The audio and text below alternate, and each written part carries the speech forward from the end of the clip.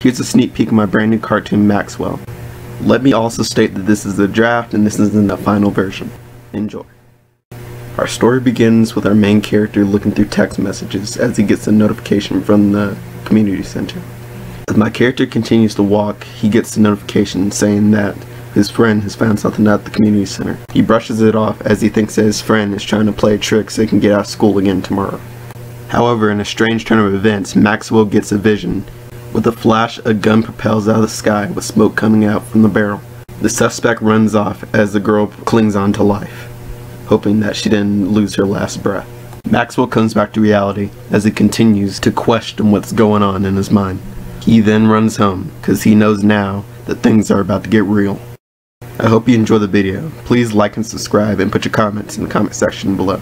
Thank you for watching.